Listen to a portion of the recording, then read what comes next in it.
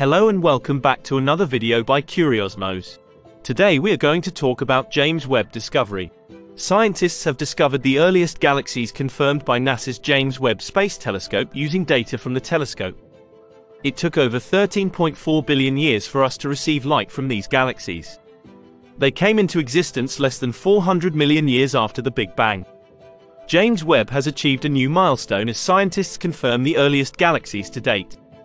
During this time, the universe was only 2% of what it is now. Such infant galaxies have been identified by earlier Webb data. As a result, spectroscopic observations of these faint galaxies have revealed characteristic and distinct patterns in their light fingerprints.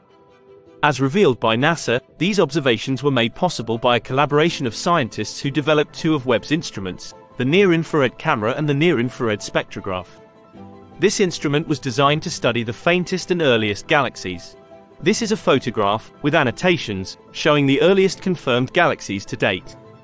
Many years before the Space Telescope was even launched, back in 2015, the instrument teams jointly proposed the JWST Advanced Deep Extragalactic Survey, JADES.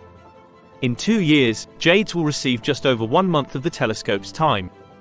An unprecedented level of detail and depth will be provided by this view of the early universe. NIRCam, the first part of the JADES program, observed the sky in 9 diverse infrared colors over 10 days. Compared to Hubble's deepest infrared images, this region is 15 times larger. In addition, the wavelengths are even deeper and sharper.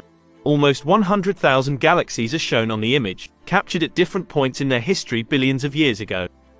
This multi-wavelength pattern of colors can be used to distinguish galaxies in the early universe. The universe expands, stretching light's wavelength.